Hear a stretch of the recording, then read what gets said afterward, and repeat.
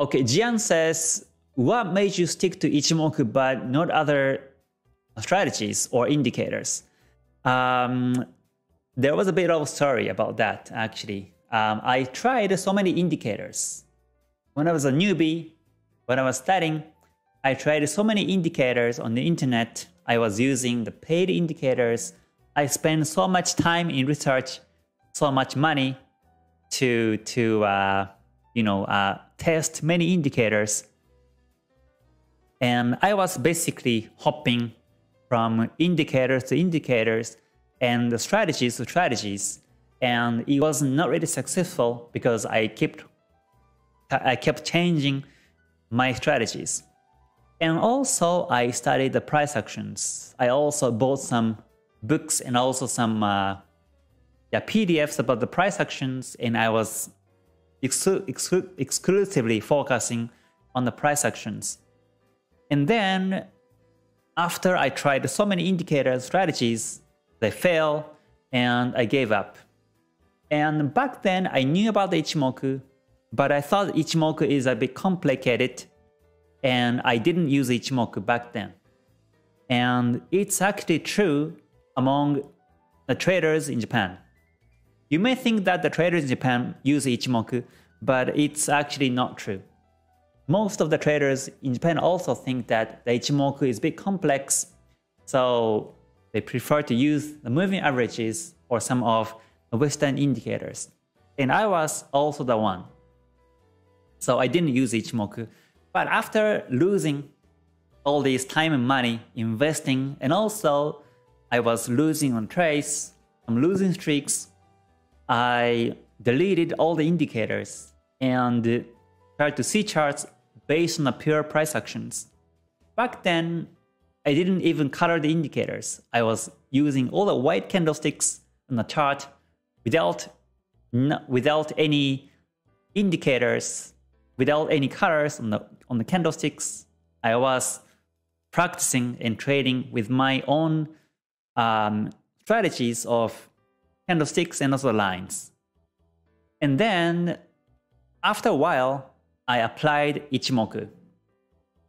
And then Ichimoku made much more sense to me. And ever since, I've been using Ichimoku as my main strategy. And then I started to read the original books, and it made much more sense to me. And I like about the psychology or the view, perspective of the market that Ichimoku gives me. And it really helped me in psychology. And also what Goichi Hosoda told me through the books were also very helpful, because that was exactly what I was struggling the most.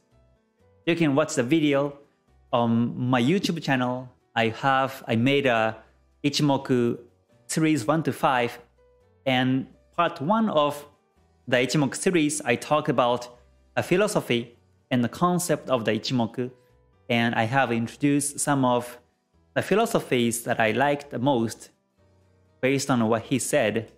So it really helped me a lot to have a peace in mind in psychology in trades. So again, I didn't use Ichimoku from the beginning of my journey. I didn't like Ichimoku because I thought it's complex. Ichimoku is not even, Ichimoku is complex because it had 5 lines. Kumo is shifted forward, Chikou span shifted backwards, and Tenkan-sen, Kijun-sen are not even the moving averages. And I used also betrayed the Ichimoku. I used to change parameters. I was shifting Kumo to the current forming candlestick instead of shifting forward. And I was playing with the Chikou span also shifting 9 or 17, 26 or 52 candles back and forth, Chikou span.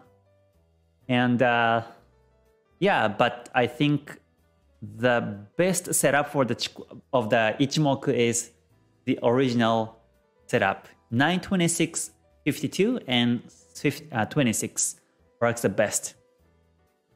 And then I created my own strategy, Ichimoku Kinko Hyo, in multiple time frames. And then get the entries in the 5 minute and it started to work the best for me. So that was a little bit of my journey, how I picked the Ichimoku Kinko Hyo and create my own strategy. So I'm a Japanese, and I was born and raised in Japan. But even if I'm not Japanese, I will be using Ichimoku for sure. Yeah, I'm using not just because I'm Japanese. Yeah, even if I'm not Japanese, I'm sure I will like Ichimoku, the concept. Thank you for watching the video until the end. And before ending this video, I would like to add one more thing that is important in psychology. And this is my favorite. And the proverb is, never try to get a head and tail of the fish, and only get the body part of the fish because that's where the juice is. And what this really means is that sometimes you may try to capture the pips from the beginning until the end of the trend. But you have to remember that that is impossible to get all the pips from the beginning until the end. You can only get the body part because that's where the juice is. And that's why whenever you see trends, you better think, where is the head and where is the tail of the big fish of the trend, and only try to get the body part. So that means you can, after you confirm the trend happening, you enter the market, but that will be too early.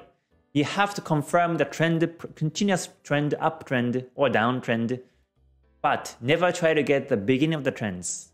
Also, whenever the market goes flat and sideways after the big trends, you never exit just because the market retraces. That retracement might still be temporary and the market may go up continuously. But sometimes the market goes backwards heavy and maybe reverse end wave, maybe some kind of reverse confirmations, and the market start to go down continuously. Then you exit there with some profit. So never try to get the head and tail of the fish that is very important. And my strategy is built in this way. So hopefully you stick to this idea and become a successful trend follower. So until I see you on the next one, please stay healthy and stay safe and stay gold. Alright, bye for now. Mata ne. Thank you.